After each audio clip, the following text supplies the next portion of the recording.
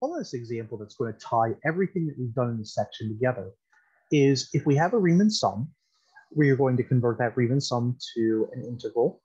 We're going to sketch the region. We're going to use the left and the right hand from Riemann sums to approximate the value of the integral. And then we're going to find the exact value of the integral using geometry. All right, so pretty much everything that we've done in this section. So first things first, easiest part, create a definite integral. So we have our lower bound is 4 for this integral. I'm sorry, our lower bound is 0 and our upper bound is 4. So we have the integral from 0 to 4. We have 2x plus 1 and dx. The region represented, this is a linear function. When x is 0, that means that y is 1. So if I were to sketch the graph of this, okay, so we have 1 point is 0, 1. And if we plug 4 in for x, that's going to give us 9 for the output. Okay, so we have 1, 2, 3, 4. And so at this point, approximately, it's a linear function. All right, it should line up exactly, but it's difficult to draw on the screen. And so this is what our function looks like, or our region looks like, okay? Now we're going to go ahead and try to approximate the area using the left point rule. All right, so before we can do that, we need to find delta x. 4 minus 0, and we're going to use 4 subdivisions. So it's going to be 4 over 4, which is 1. All right, so, and we can clearly see 0, 1, 2, 3, and 4 are going to be the various grid points, if you would, or the points that are going to mark off. All right, so if I'm drawing something that we can use as a diagram, all right, so this is approximately what we have, all right, and we're using the left point rule, all right, so this is one of our rectangles, and then here's another one, and then here's another one. All right, and these should be equally distant from one another, but obviously they're not. All right, clearly there's going to be some underestimating going on here. That's okay. All right, so this is going to be, I'm going to call it x naught is 1, and x1 is, oh, sorry, x naught is 0, x1 is 1, x2 is 2, and then x3 is 3. And what we're going to do is we're just going to find the area of each of these 4 rectangles using the left endpoints. So this is going to be, remember, it's delta x, so the base of each of these is 1. All right, so the distance is going to be 1 for each of these.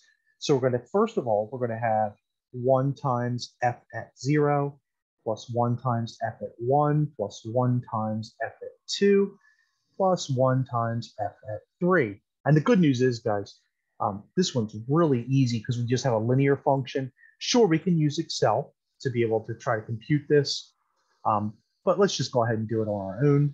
All right, so we know if we plug in 0, we get 1. If we plug in 1, we get 3, and we have a slope is 2. So we're just increasing to 2 each time. So this is going to be 1 plus 3 plus 5 plus 7. 4 plus 12 is 16. Okay, so that's going to be our left hand. Okay, now for the right hand, what we're going to do is we're just going to swap this out with x4, which is 4.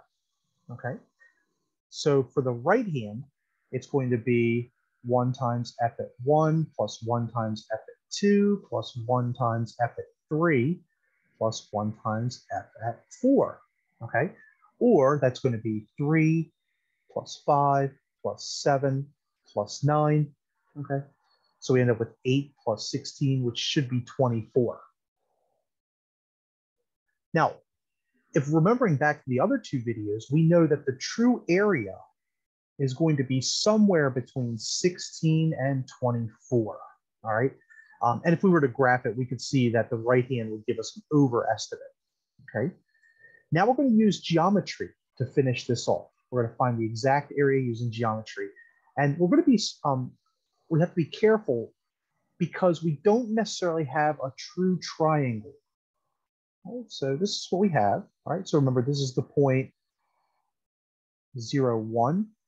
And it's going to go all the way up to the point where we had 4, 9. Or this is our function 2x plus 1. All right.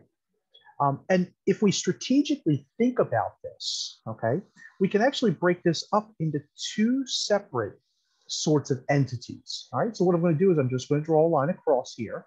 Okay. Now this is the point right here, 4, 1. And notice what we get, guys. We end up with a rectangle as area 1. And for area 2, we get a triangle. Okay. So we know that the length is 4, or the base. All right. We can clearly see that's the distance. Okay. So this is 4. Now this is 1. And this is going to be 8, right? Because we start at 1, we end up at 9. All right. And so for area 1, really easy, is going to be equal to 4 times 1, which is 4. Right? Area 2 is going to be equal to 1/2 times the base, which is 4, times the height, which is 8, which is going to be 16. And if we add these together, so area equals A1 plus A2.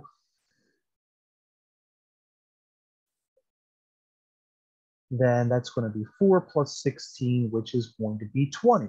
And does 20 make any sense? Well, remember we said earlier that it should be somewhere between 16 and 24. And boy, 20 is precisely halfway between 16 and 24. All right, so now this is the exact area, okay? And so hopefully that kind of helps you to put everything together that we've done so far with respect to integrals. Now, in the next section, what we're going to be looking at is we're going to be looking at specific ways and techniques to be able to evaluate integrals, and also be able to use something called the fundamental theorem of calculus.